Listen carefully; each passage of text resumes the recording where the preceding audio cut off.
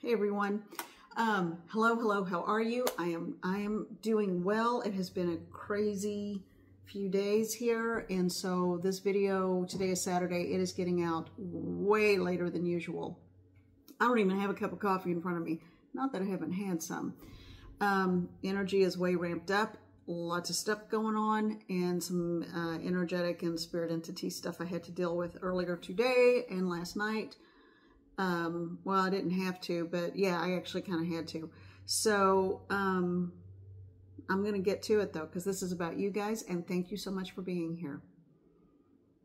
I can't thank you enough for being you. So, my name is Holly. I'm a psychic medium, and, lots of spirit activity going on, y'all. Anyway, so, I'm just going to let spirit talk through me today a lot. I am going to use cards. You know, I'm not a trained card reader, but I love them. And so I will use them as a jumping off point. Okay. So let's get going. Let's get started. Okay.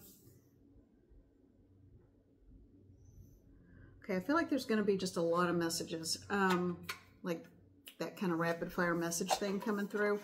And I feel like, spirit's got a lot to say today. So let's just get to it. All right, let's start with, right side up would help. Higher Self Oracle, Deanna Marie Riddick, okay?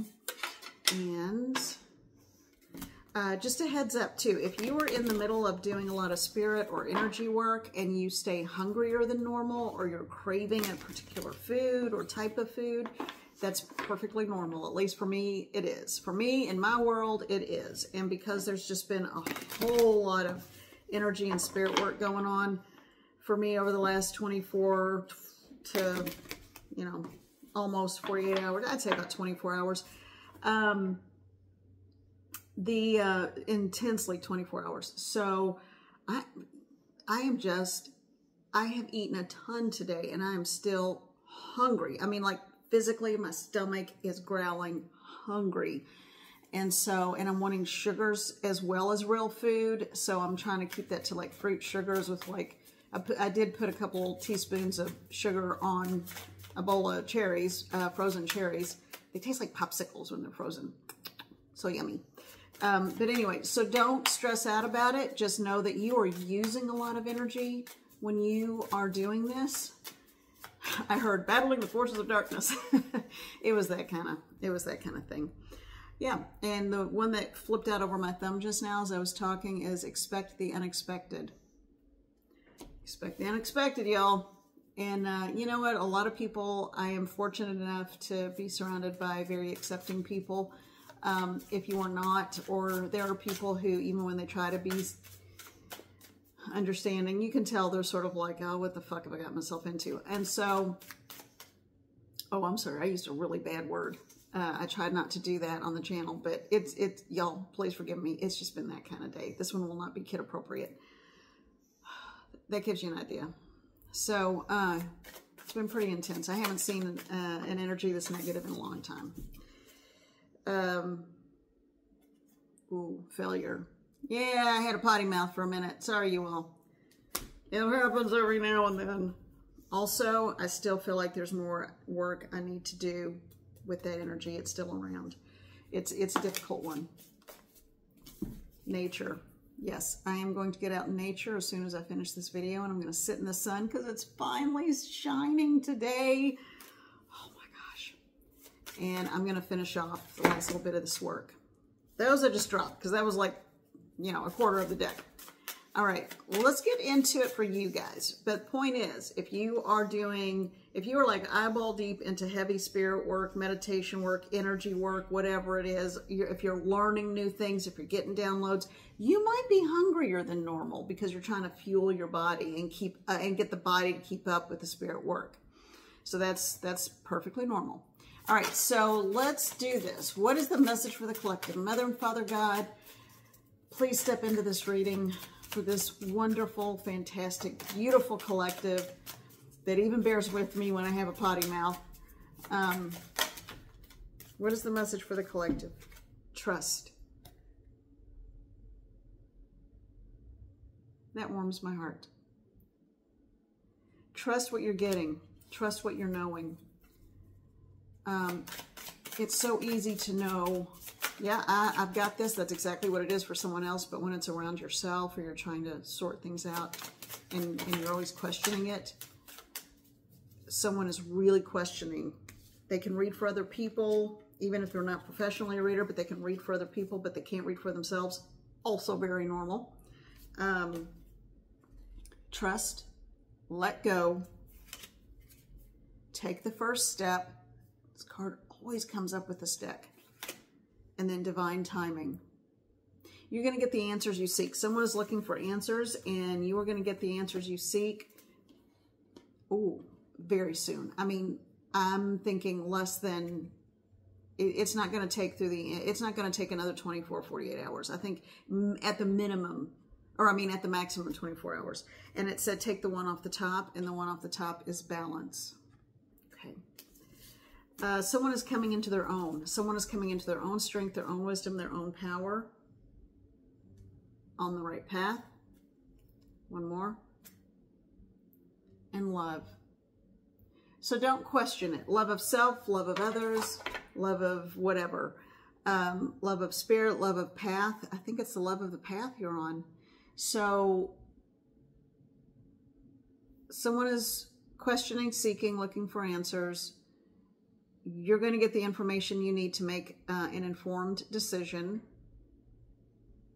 a rational decision, but also don't compromise the heart nudge, the nudge of the heart and how you feel about something, okay? Because that is going to be spot on accurate. For some of you, it will mean walking away. For some of you, it will mean walking toward even more closely. Whichever side of that you're on, there will be love. It will be love of yourself and another, or it will be love of yourself and preserving your own self. So help me out here. I need more clarity on the words to use, Spirit, with that message for the collective. Don't be afraid to express who you are and what you feel and step into your own. When you do, your light is so bright it can't help but shine, and other people need to see that. The more you try to dampen it, the more it looks like you're hiding something, and all you're hiding is the brilliance of who you are and your light. Love yourself the way you want others to love you and the way you love others. You have so much to offer. I don't know who needs to hear this out there, but someone does. Okay. Mother and Father God. Right now I'm using the Light Seers Pocket Tarot. So Mother and Father God, guardians and guides, bring us onto the path of truth. Bring us onto the path of knowing. Guide us in every way. Guide us in all directions of time. Everything led us to the point where we are now. Show us the message for the collective. Help me to understand what I need to say to convey the message you have for the collective. Thank you. My word. Keep going. All right. Wow. These are coming out fast, furiously. Holy moly. Okay. All right. And the one on the bottom, they said pull that out. And this one. Okay. All right. Let me get the one on the floor. Oh, it's a happy card. Yay. If I got to try to bend down there, it might as well be for a happy card, right? Come on. Yeah. There we go. I actually do work out. You'd think I could bend up, but it's like that sideways bend. It's hard, you know? Okay. 10 of Pentacles. That's a happy card. All right, this one, the very first one. And then that one, and then this one. Oh, hey, it's good though. Okay. It's all good. It's all good. All right, because we had to start low to move up high. Okay? The lower you are, the higher you can go. Whew. Yeah. But someone was starting out here. That is never a good place to be. That's like seduction, addiction, the seedier side of life, falling for a con person, or being a con, or tricking yourself into believing something. This is just the devil. Well, the devil's called the devil for a reason. You cannot put a good spin on the devil. The only way you can, it leads you here.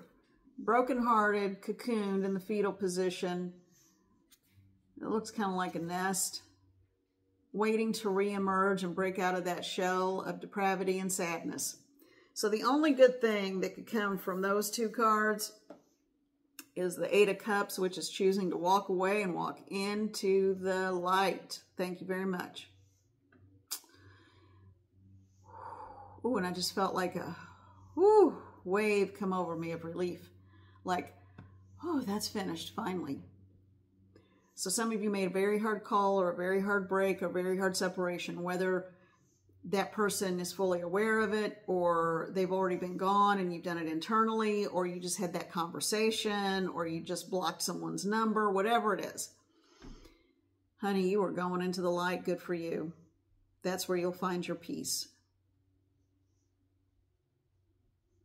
That's what you're a part of. You're a part of that light. Woo, that's good. Good for you. All right. Then we go into the Three of Pentacles. So you're going into work mode. So you finally broke away from this toxic, and I mean toxic energy. You were swimming around in a toxic waste dump. Okay, a pool of toxic waste. So you got out, you walked away, you walked into the light, you're all refreshed and cleaned. Now it's time to get to work. Okay? You are coming together with like-minded people. And those like-minded people are going to help you on your path, to find your path, on your way, and into a new dawn and into a new way of life. Okay? I feel like this is community. This card in this instance for today's reading, this feels like, to me, it means community. All right? Now, at some point, you're going to have to deal with the fallout. And this is everything I'm hearing from Spirit. This is not me just doing whatever. I'm getting fed information because that's what I asked for, and that's what I do. This is a general reading. It's not going to fit for everyone. Keep that in mind.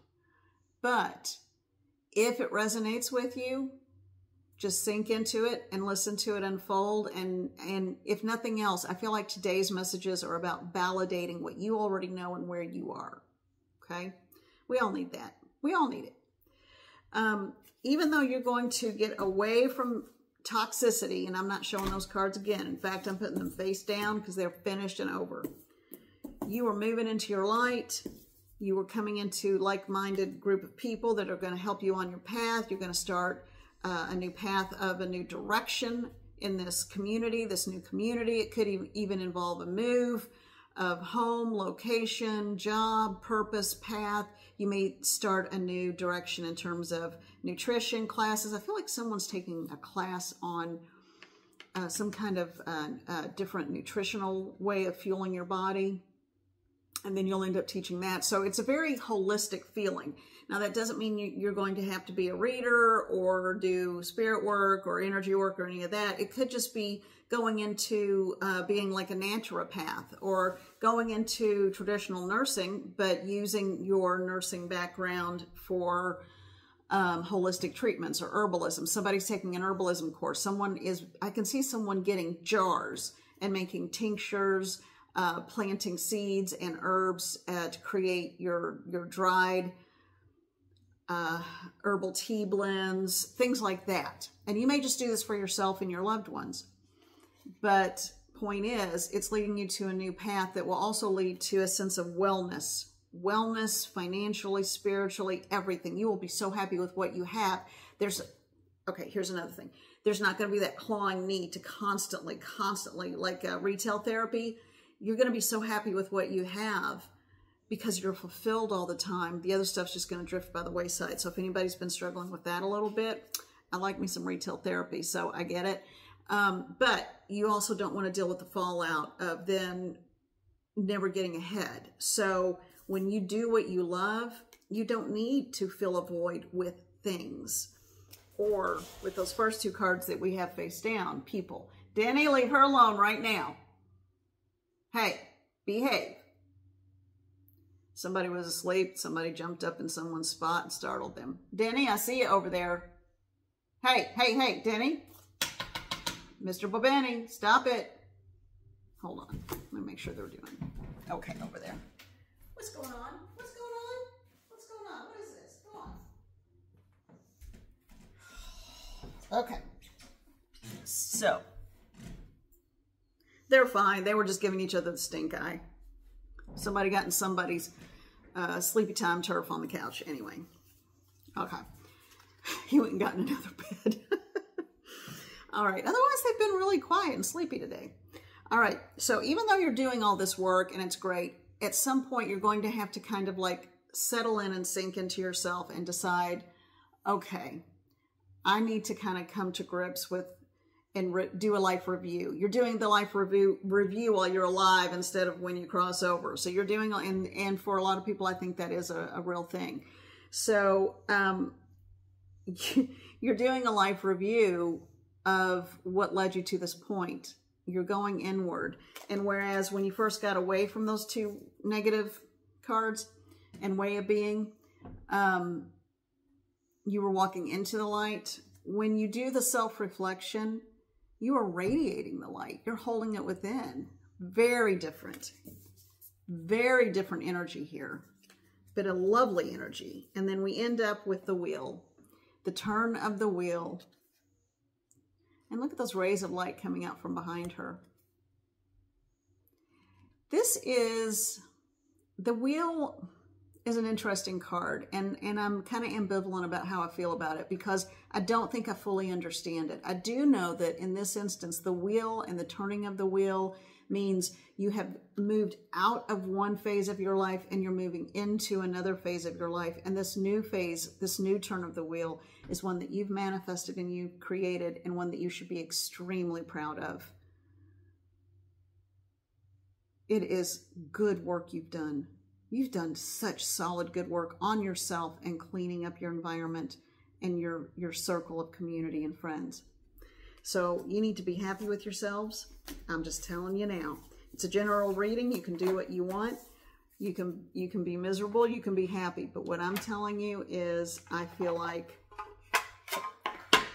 you need to be really proud of yourself if this is your read. Okay? All right. And I was just shuffling these so we break the energy up. All right. So I wasn't asking for anything with that. Now, I feel like we need to do one more from the Higher Self Oracle. And it's, because I feel like this is, the first part was more, yeah, be careful not to step into fear. That was yesterday's video. Love over fear wins. Nature on the other side. So if you are in a place where you can get out, it would be a really good idea to ground and release anything that doesn't serve you. Ask Mother Nature, ask the nature energies to release and draw from you all fear so that you can be healthy, happy. And if you need to pause to do that in your day, that's great. Yeah, and look at this. Help is on the way. Ask for divinity to help you in whatever it is that you need. Mother Nature, Gaia, help you, and to draw all those energies out of you and the impurities out of the physical self and and transmute them into something helpful for the environment, because she can. She's that powerful. And then for your spiritual needs, emotional needs, ask for your spirit guides and guardians to step in. Help is always with you. And then perspective. It will change your perspective. I feel like someone is coming into, yeah, and then transformation. So I feel like someone is coming into an awakening, a new dawn, the place within themselves where they no longer seek validation or acceptance of others because they have it within themselves. I feel like you guys are in, whomever this is for, you're in a good spot. And I think my microphone just died on me, which is another weird thing because I just charged it. So I really hope that you guys can hear me. Let me turn it back on. Yeah. And it just turned it back on. The battery wasn't dead. I'm telling you, I still have some spirit work I got to attend to. Okay. One last card, and then I'm going to go do that so I can get on with my day. And I don't appreciate that. Okay. All right, that was pointless. I just need to know I can't shuffle these that way. All right, but I love this deck so much. This is the Spirit of the Animals Oracle. Let's get a card to, no. Let's get, is it just the one? No, that one. And that one, clearly. All right, so we have 3 animal allies. Interesting. I was looking at a lot of bees. Bees have been coming up a lot around me lately. Normally they don't. And I've always loved hummingbirds. This one, a puffin, I have never worked with before. But let's take them in order.